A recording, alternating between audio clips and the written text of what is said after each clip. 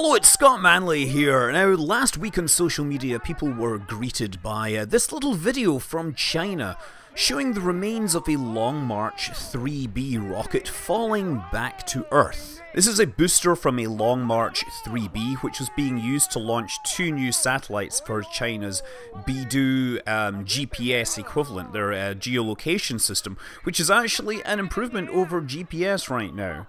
The rocket launches with 4 boosters and they burn out at about 127 seconds after launch.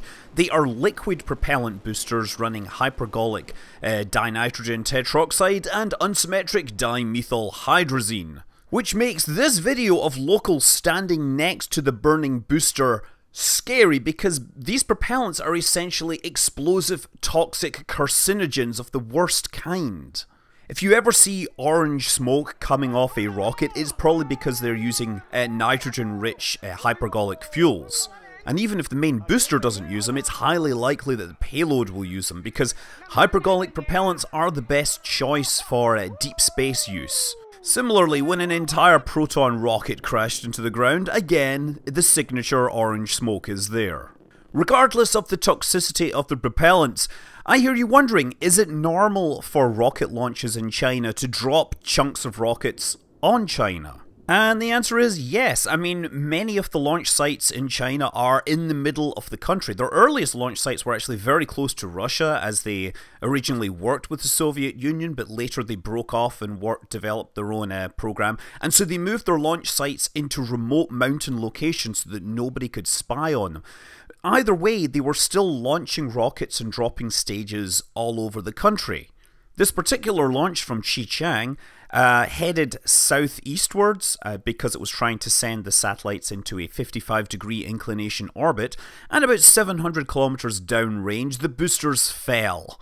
Now, this wasn't a surprise for the locals. They had been informed, and while they can't target the spent stages with the precision that SpaceX exhibits, they can at least try to drop it in the less populated parts of the region.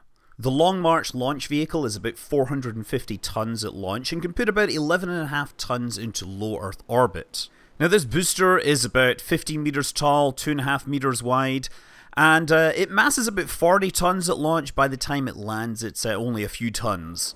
Now, China's not the only country that has been dropping spent boosters all over the place.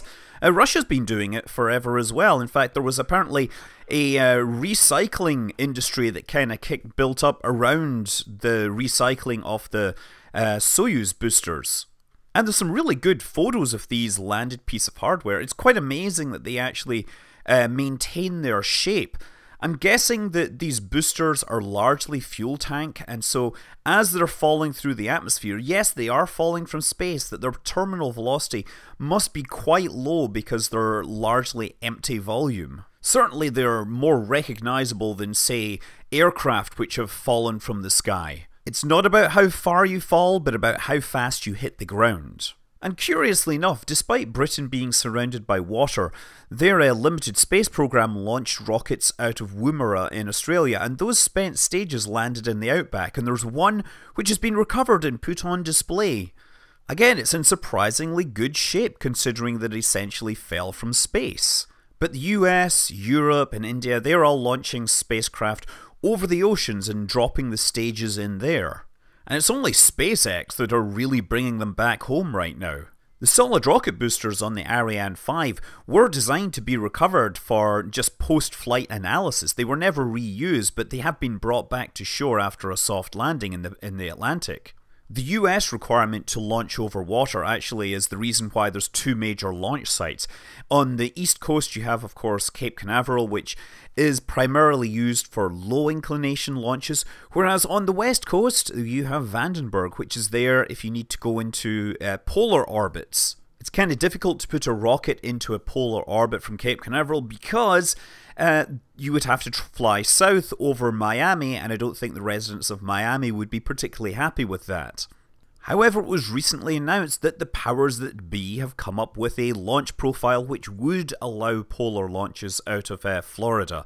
The rocket would actually have to start by heading out to sea and then take a right-hand turn to head south and carefully drop its stages before they end up flying over Cuba.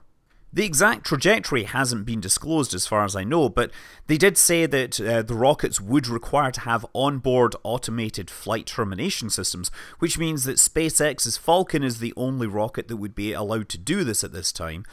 And SpaceX are committed to Vandenberg. I hear they just got approval to do rocket landings there. They cleared the sonic booms with the locals. I don't doubt that they prefer the location. After all, it is a little closer to their factory in Hawthorne. Now, returning to the Chinese space program, we of course have the case of Tiangong-1, which was their space station, but now it is drifting essentially out of control. It has not been under their control for a long time, and it is in a decaying orbit. It is expected to fall to Earth probably in March at this time. And unfortunately, nobody can really say where it could land. So people are understandably concerned that a very large chunk of space hardware is going to re-enter without any control.